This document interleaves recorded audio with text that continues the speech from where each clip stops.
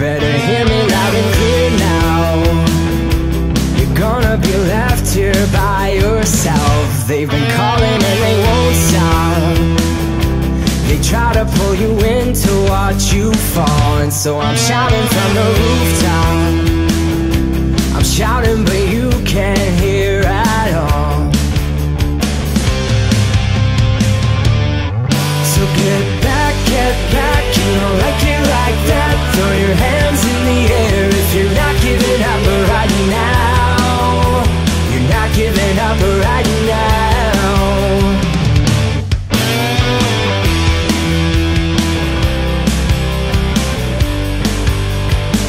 You're in the middle of your own world.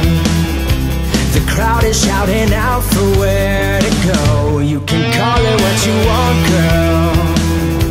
Your everyday life is like a show, and I don't know what happened, but boy, I can't believe what I have seen. With all your immature action, it's hard to find a way to come off clean.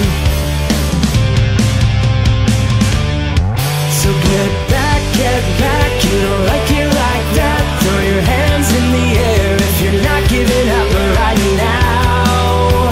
You're not giving up right now.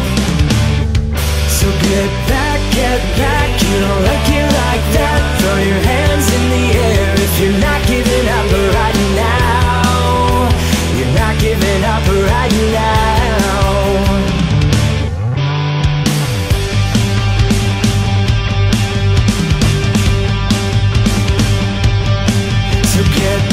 Get back, you don't like it like that. Throw your hands in the air if you're not giving up right now.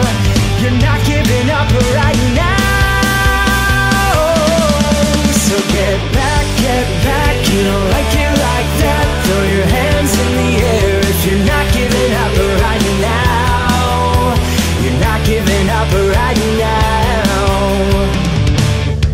So get back, you don't like it like that. Throw your hands in the air if you're not giving up right now. You're not giving up right now.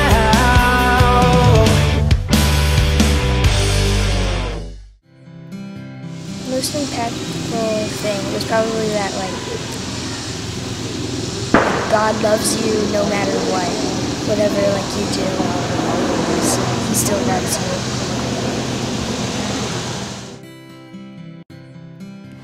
Well, on Wednesday I accepted God after lunch, and